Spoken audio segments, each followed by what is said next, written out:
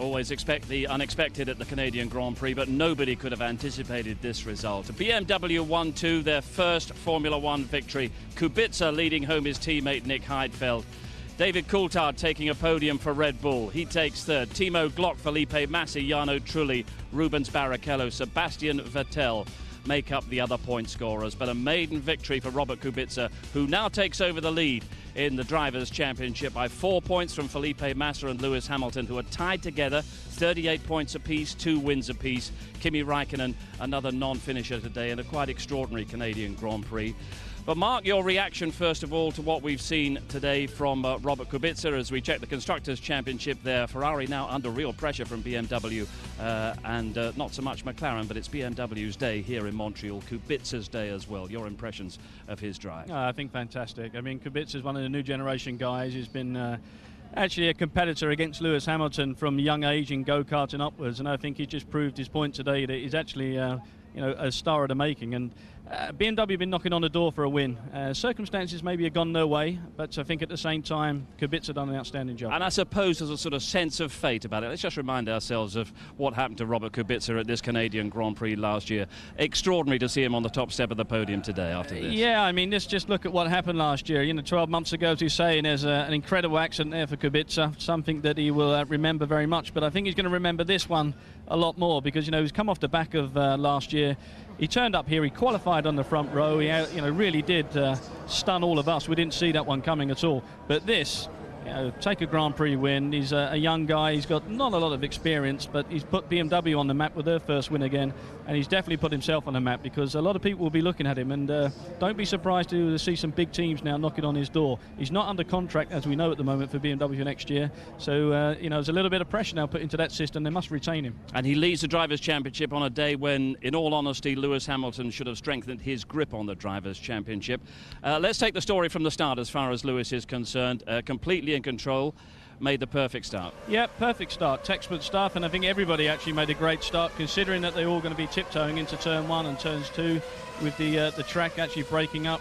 A couple of guys who made up some positions as well. Rubens Barrichello started in P9, made up a spot, and Alonso just getting himself squeezed out early on in the first corner there. But overall, everybody doing a professional job. And he then stretched out that 6-7 second lead. Out came the safety car, as we all feared. We knew it would intervene at some stage.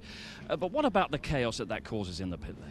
Well, I mean, the situation is that the safety car is out there. Once the safety car has made itself quite clear to race control that everything is okay, they then open the pit up. Cars start pouring in. These guys have had their stops done. You can see Räikkönen's done, the BMW there, Kubica as well. They're at the red light, and that's the thing here, Steve. The red light is on. They have to wait for the safety car and the rest of the cars behind the safety car to go by before they can turn that light green. See the red light there flashed on the right-hand side? Unfortunately for Lewis Hamilton, he didn't quite see what was going on there. He didn't actually read the situation and maybe didn't get anything back from the team. We'll have to wait and see his comments on that. Because Kimi's saying to him, the red light's on, what are you doing coming into the back of me? It's a mistake, and that's all you can say about it. Yeah, Lewis has pretty well conceded it was down to him. Yeah, I think he has to say that. There's nothing else he can say on there. I mean, basically, the Ferrari, BMW, they were told what to do. They stopped at the red light. You have to wait for the safety car and the rest of the cars to go by. Then the green comes on.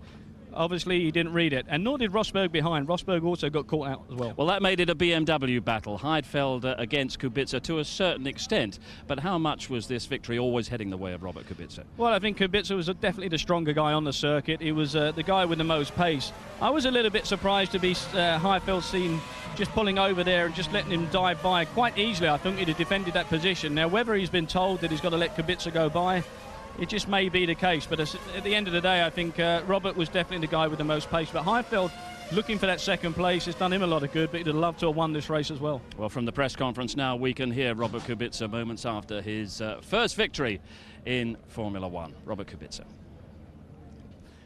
Robert, that must sound great to you, but let's just go back to the pit lane. There you were after your first pit stop alongside Kimi, waiting for the red light, and suddenly, I guess you were aware of what happened to Kimi and Lewis Hamilton. Yeah, we were pitting everybody together in same lap behind safety car, and red light was still on in the exit of the pit lane, similar to last year when I stopped. Kimi stopped side by side to me, and I just heard a big shunt, and I saw Kimi car moving, and I realized it was Lewis. So then I just keep concentrate on to wait for the green light. and managed to pull away well. Then I was stuck behind slower cars, couldn't make overtake maneuver, and yeah, last car went into the for the first pit was Glock, and then I have, I think, 8 laps to make, I think, 16 or 17 second margin to come back after my pit stop in front of Nick, and yeah, this was my 7 laps of qualifying. I never struggled so much. I was pushing very hard. I knew that I have to make around 21 second gap, and I managed to do 24, so it was a really great race. It was indeed a great race. What were the track conditions like in that second half of the race when you were pushing so hard, and indeed how difficult was it to maintain your patience when you were in that traffic? Well, it was not easy, you know. It's always chaotic when the safety car is coming in, and I was a bit unlucky because I missed 3 seconds. I would come in, the pit lane will be still open, but when I was approaching the pit lane entry, the yellow lights start flashing, and so I couldn't go into pit lane. So I was a bit unlucky, but then struggling behind slow cars with Alonso being behind me, trying to overtake, and also the drivers were fighting, so I was losing a lot of lap time to the leaders, and but finally managed to make a good gap, and last laps were very, very difficult.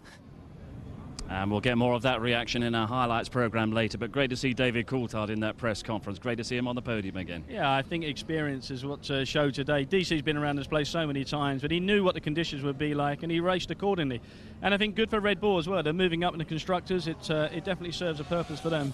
But I think what has been a desperate season for him. Well, so it has been a desperate season, you're right, and I think this is something what might turn his season around now and give a little bit more confidence to David. But, you know, again, that's experience what's paid off there.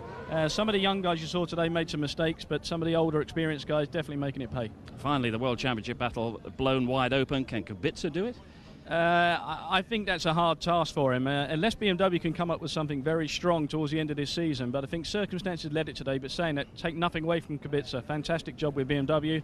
He's going to be a hero in Poland, but he's a hero today leaving this place because he's leading the World Championship, and that's a big underline. He's had a great day today, so too has BMW. Quick check on our highlights, which come a little later this evening. 11:45, repeated tomorrow on ITV4.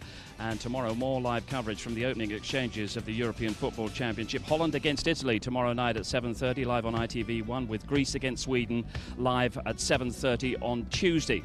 Then it's the French Grand Prix at Manicourt in 2 weeks, qualifying and the race live, ITV1, lunchtime Saturday and Sunday, with live coverage of the GP2 support races on ITV4, Saturday and Sunday.